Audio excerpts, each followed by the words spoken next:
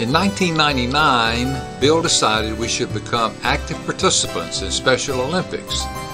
Pinellas County, where our ministry is located, has been one of the most active state counties in Florida, which has encouraged local schools and other special needs organizations to become involved. To get the ball rolling, Bill asked Maria to head up our Special Olympics group. Maria immediately went to work and began the process of organizing handy volunteers, parents, and group home leaders to assist in the recruiting of student athletes who were interested in joining Special Olympics. Within a short period of time, Maria had established her first class of Special Olympic athletes from our group. Being the leader and organizer of this group took a special person to keep things moving, and Maria was an excellent choice.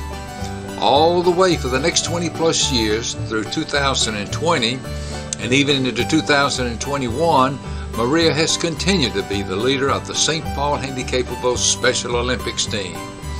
Maria had the support of many other Handicapable volunteers who assisted in the coaching and supervision of our superb team.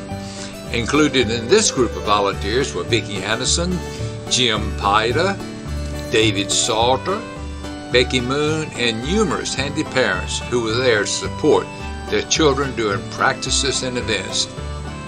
The two largest categories of Special Olympics we were involved with were field and track and bowling. Field and track practices were held in the early months of each year and culminated with county games and area games. In May, when Special Olympics held its state games in Orlando, numerous handy Special Olympians were selected to participate in these games. Through the years, literally hundreds of ribbons and medals were earned by our Special Olympians from their participation.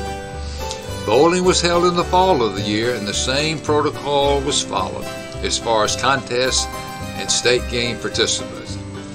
In addition to the Handicapable Special Olympics team, we also had the Crossroads Group Home Special Olympics team that was headed by Marlise Barnes. Marlise and her volunteers worked wonders with their group, as Maria and her volunteers did with the Handicapable Special Olympics team. Marlise was awarded the Special Olympics Volunteer of 2019 for Pinellas County. Crossroads has been an integral component of our Handicapable ministry for years. Combining the two groups, Handicapable and Crossroads, we have had well more than 75 of our Handicapable members involved with this wonderful organization called Special Olympics.